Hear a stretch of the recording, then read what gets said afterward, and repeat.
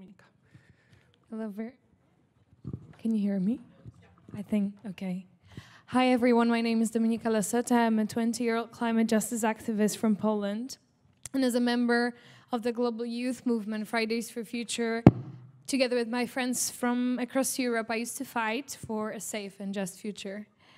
But on 24th of February, we stopped fighting for a future. Because when your friend from Kharkiv calls you to say that he is running down to a bomb shelter because, as I quote, it all started, Domnika, and he promises to call you soon, whatever that means, you know that this fight is no longer for any hopeful tomorrow. It is about survival, and it is about now. From that paralyzing Thursday morning in the cold February, the Russian aggression became the new daily reality for us. And what came to light is that the addiction of our societies to the fossil fuels, most importantly Putin's fossil fuels, was making the unspeakable possible each day, with nearly €1 billion spent on gas, oil and coal by the European Union to Putin every single day. And so, in the times of a fossil fuel-driven climate crisis, here we are, facing a fossil fuel war in the continent that for decades has been repeating its promise that no such brutality would ever happen again. But to say that all of this was unpredictable wouldn't be true. Because as Marian Turski, a very, very renowned Polish survivor of Auschwitz, once said, wars do not fall from the sky. And the current war did not fall from the sky either. But it is a result of a political and economic system that is designed by those in power for crises and for wars to happen. We have been betrayed, and I, as a young person, especially feel betrayed, having to repeat for all of those years at school in Poland that, you know, we will never make this happen again. I feel betrayed by the politicians who for decades have been choosing profits and friendship with dictators over people, over our lives, over my life, over the lives of my Ukrainian friends. And so what we are left with now is a world in which my friend in Ukraine needs to hide in a basement to survive. A world in which a friend from India texts me that thousands of the people in her town suffer from unlivable heat waves. A world in which my friends in Uganda have to worry if they wouldn't be forced out from their houses so that another oil pipeline can be built, or a gas infrastructure, as happens in Senegal right now. A world in which ordinary citizens are left with a choice of either financing fossil fuels and Putin's war or running into energy poverty. And at the same time, a world in which oligarchs, politicians, and fossil fuel CEOs can reap record profits because of the crises, the wars, and human tragedies. To them, all of these are financial opportunities. I do not want to live in a world like this. I think none of us deserves to live in a world like this, especially because there is an alternative. In Fridays for Future, and in many indigenous communities and many resistant movements, there's a very famous slogan that another world is possible because it is. Our economies do not have to run on energy that is stained with the blood of people or destructions of ecosystems worldwide. Our political systems can be something more than a TV show featuring old white men addicted to money and power. They really can be something more than that. Our societies are more than ready for a transformation towards a fossil-free reality that puts people first and leaves no one, and I mean no one, behind. This other reality is within reach. But until until it becomes real, we fight. I, as a climate activist since 24th of February, together with my friends from Ukraine and across the world, we have been fighting daily to demand those in power to stop betraying us, to stop their political theater, because what they do is a theater. It's not the duty that they were hired by citizens to serve. So we've been all over the place. We've been across Europe, in Poland, Germany, Belgium, France, Italy. Everywhere we could go, we went, and we've been fighting, and the fight and the resistance is growing. Because if you hear any opinions that because of the war, we have to sacrifice climate policy, you have to realize that you're talking to a very cynical person or someone that is completely not aware of how these things are connected, because they are. And especially us, people who care, who have the sensitivity, and who have the energy and power to change things, we have to do our best to do so. And so I urge you to fight, because every degree of the warming matters.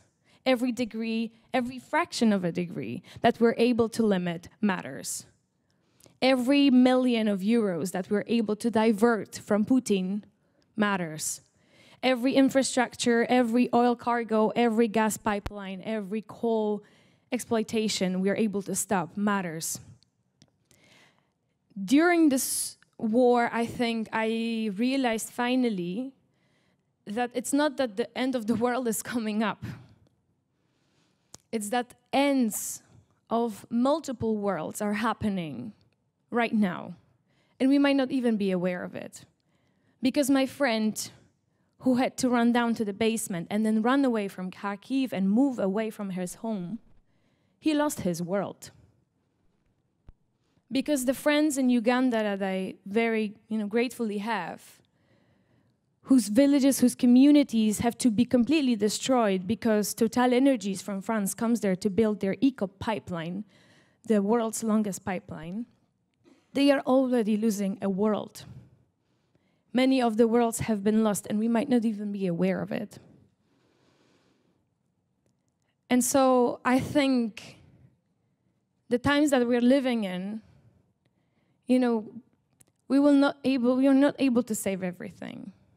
But there are many worlds that we are able to save. There are many worlds that we're able to treasure. And I think given the fact that some people in this world are so obsessed of sending the human to Mars, maybe instead of building alternative realities somewhere outside in the universe, we have to see the universe that we have in front of our eyes and make sure it's safe. On a final note, I know we're in Poland. We're in a country that has been, for decades, faced enormous challenges when it comes to transition away from fossil fuels. I think as a young person, to me, the transition isn't an option. And I think this war and the climate crisis that we're living in really made me aware that the fossil fuel phase out, it's not a nice to have. It's our only option to have any kind of livable future or a livable present. And so we need to fight for the just transition as if our lives depend on it, because they do. And so I urge you to fight. I'm glad I'm not alone, because sometimes during this period, which has been extremely dark for the past months, it felt as if the world is collapsing and I have no space to do anything, and that I'm alone in that, but I'm not. And so I'm glad you're here, but we have a big job to do. But I'm happy we are in this together, and I hope that from today we can leave this place and save some worlds that are left still. Thank you.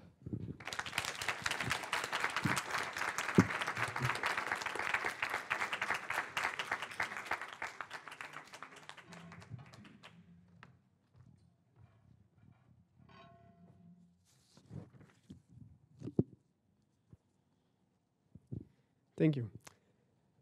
Summertime in Europe. People enjoying their vacation, talking about fun activities, sometimes being afraid of the new COVID-19 variation. The war in Ukraine captures our attention. But what about the climate crisis in this hot summer?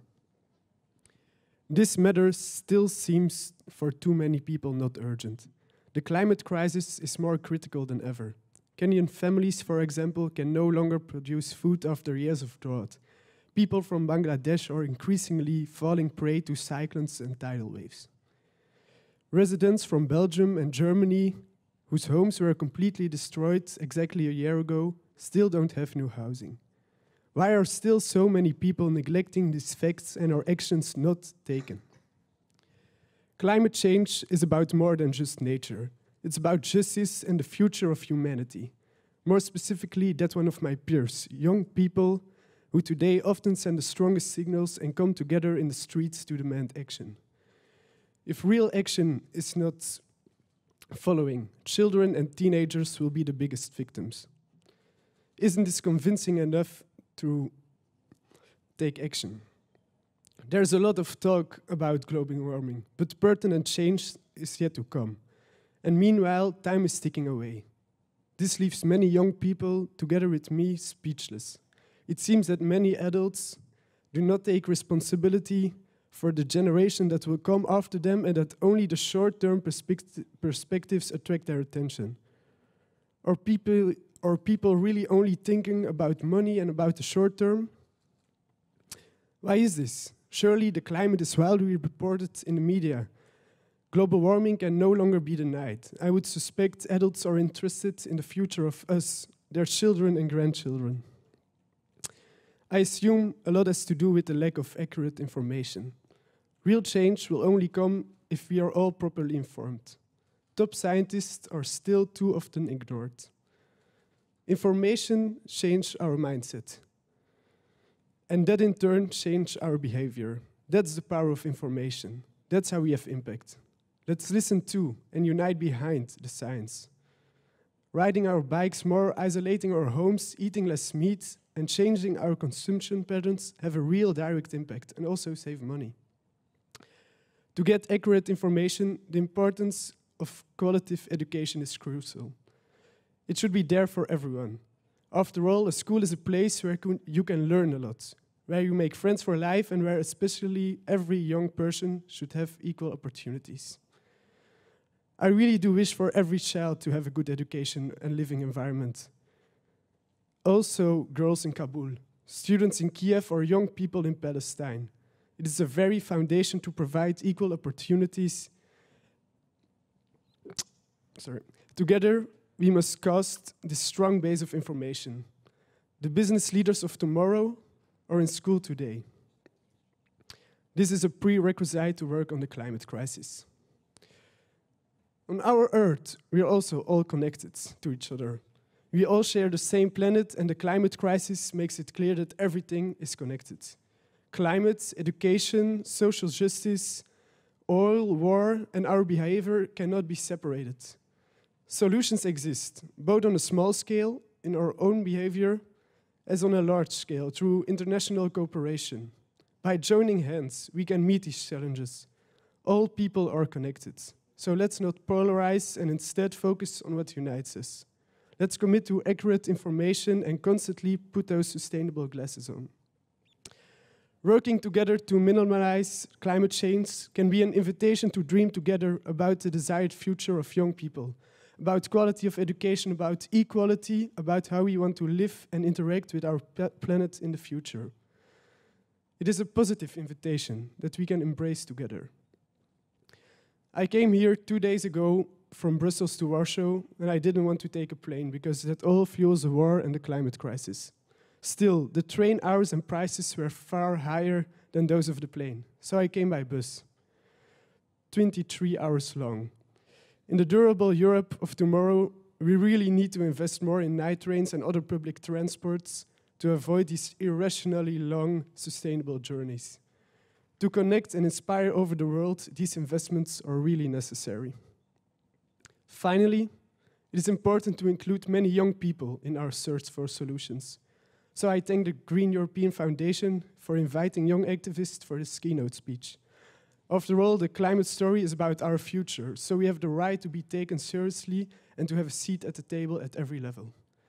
We are not stupid or naive, but we have a dream which we want to pursue with you together. Will you join us in this positive story, connected to a brighter future? The youth will be grateful to you.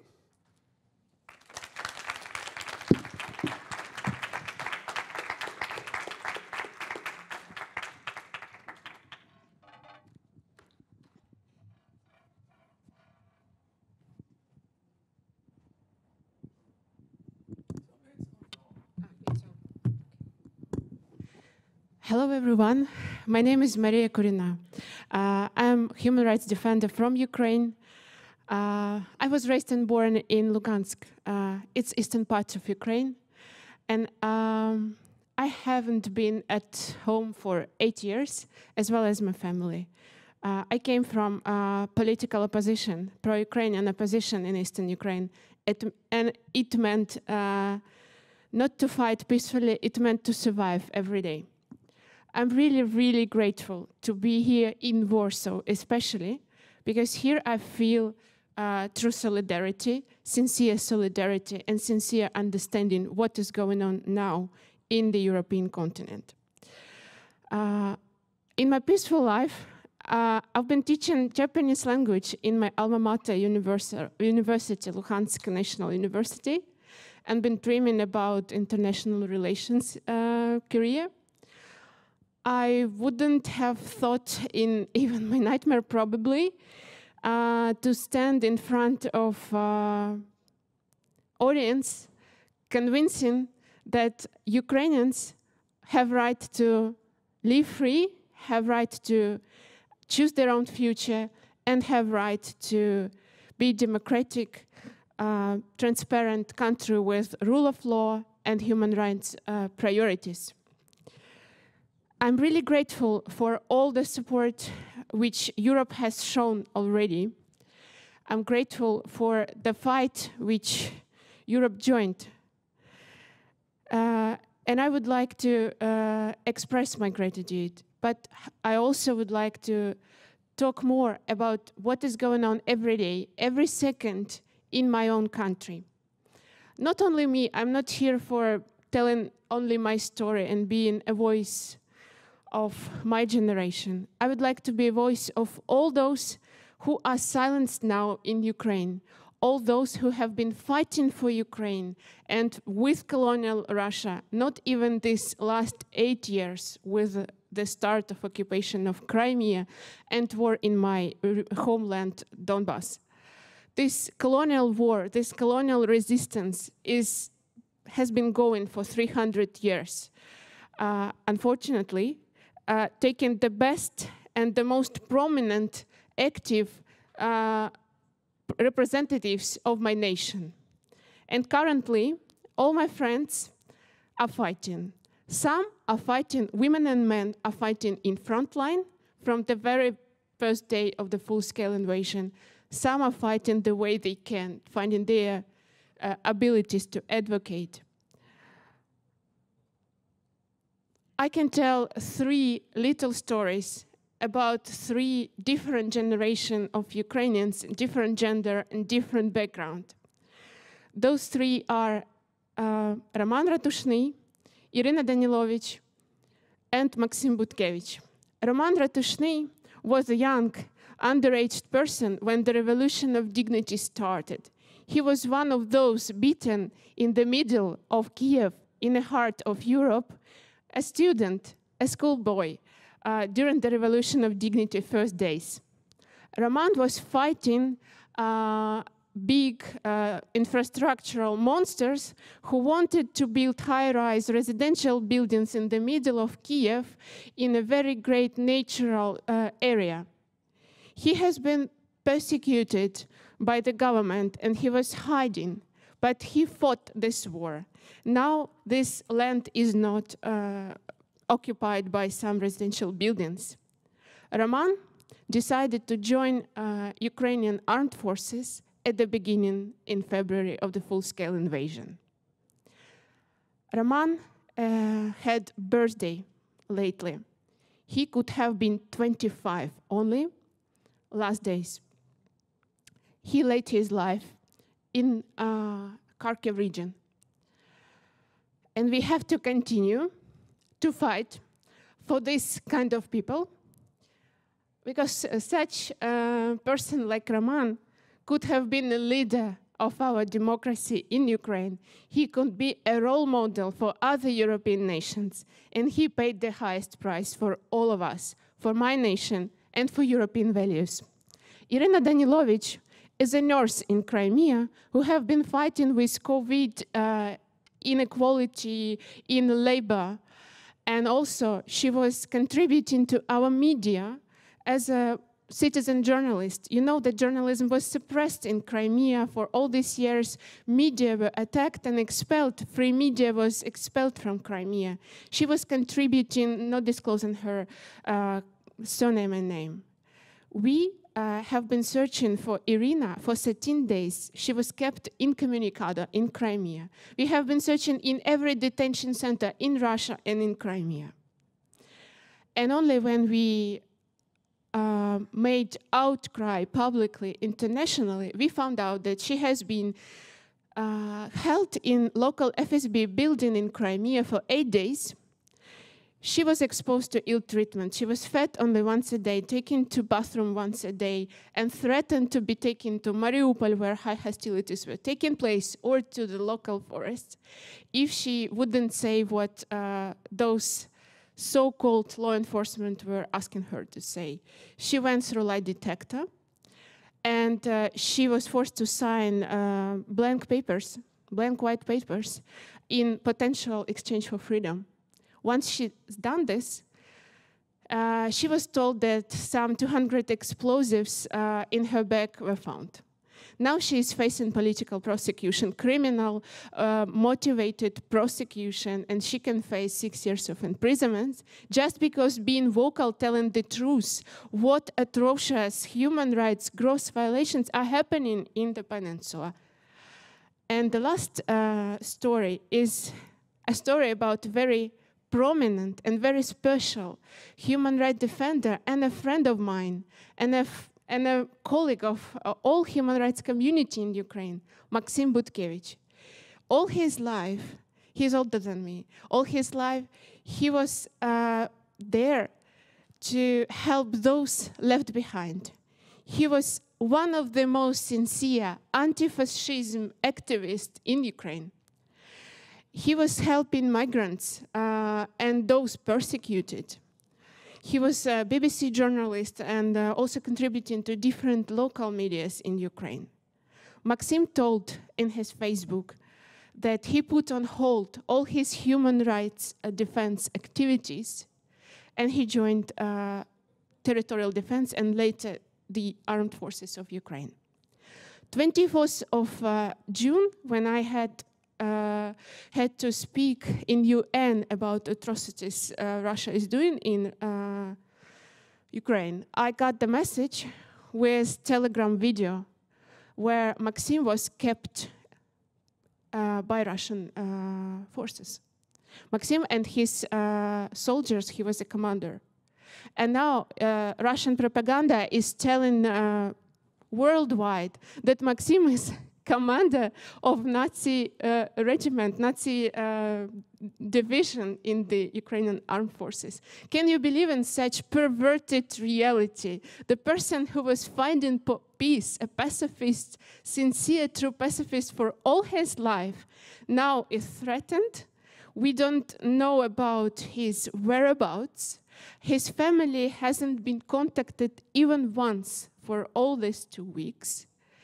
And we can, of course, unfortunately think that he can be tortured. We saw some signs of bruises on his face, no matter he was saying he's okay on this video. And we also can predict that they can create some a bad scenario, for example, to prosecute him for terrorism or whatever. The person who spent all his life protecting those left behind, the person who was promoting peace in Europe. He's known in Eastern Europe and in every corner.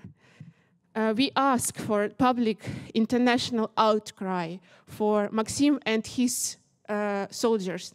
Yes, he is prisoners of war, and prisoners of war can be kept. But we ask for them to be released and for international humanitarian law be protecting them. What else can I say?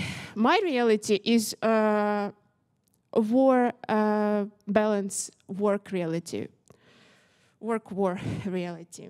Every day I am exposed to monitoring and advocating about forced mobilization of my compatriots in occupied territories, about forced deportation and separation of families, about silencing and threatening thousands of Ukrainian active local communities, teachers, journalists, human rights defenders, activists, cultural actors, and even religious leaders in the occupied territories. My reality is listening to some evidences of children who were taken to Russia and their grandparents have no idea where they are.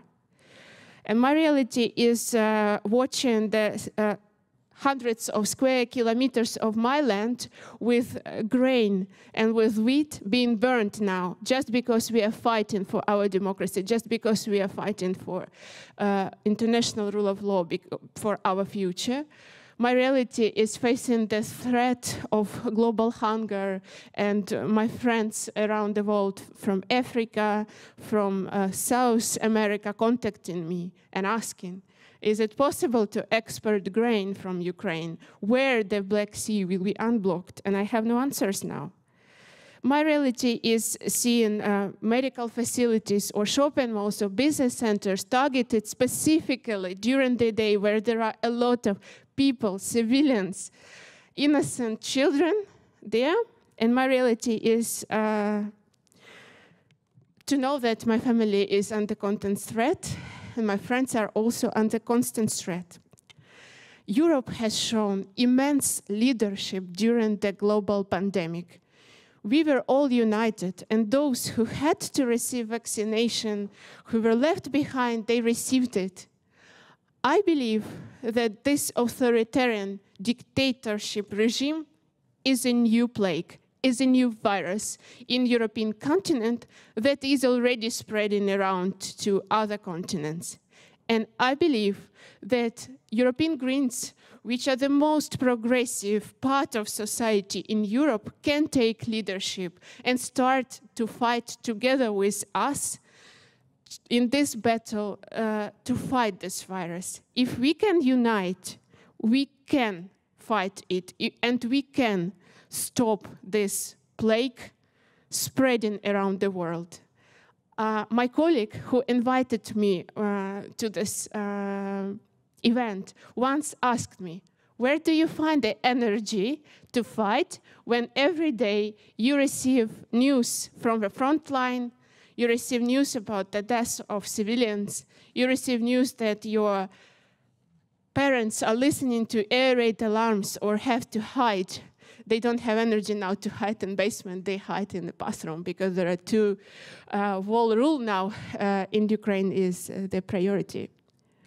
I find my energy because I cannot betray those generations fighting before us and fighting now. I cannot betray this generation fighting for climate, and we cannot deliver climate changes. We cannot deliver women's rights empowerment. We cannot deliver human rights defense if there is not peace in this continent. And unfortunately, peace has to be armed better than dictatorship.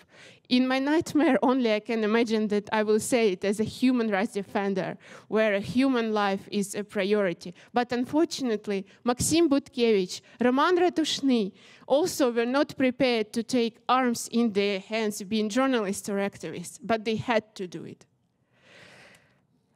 I can finish with one song that also inspires me always, with Nina Simone, American-African singer and civil rights activist. I wish I could share all the love that's in my heart. Remove all the bars that keep us apart.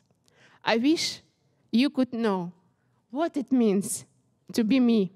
Then you'd see and agree that every man should be free. Let's make Europe and world free from dictatorship.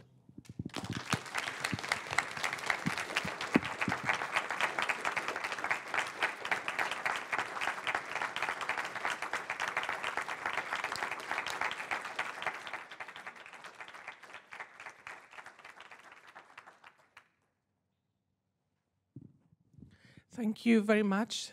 Thank you, Domnika, Simon, and Maria, for your speeches.